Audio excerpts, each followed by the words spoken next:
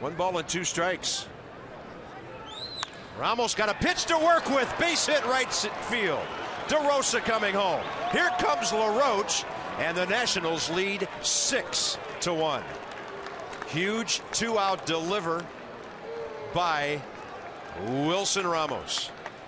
His 5th and 6th RBIs of the year. I give Bo Porter some credit right there for sending Adam LaRoche. I mean, if you watch Will Venable field this baseball, there's not a lot of urgency. You got a runner on second, 2 outs. Ramos with a great swing right there. You called it, Bob. Nice job going the other way.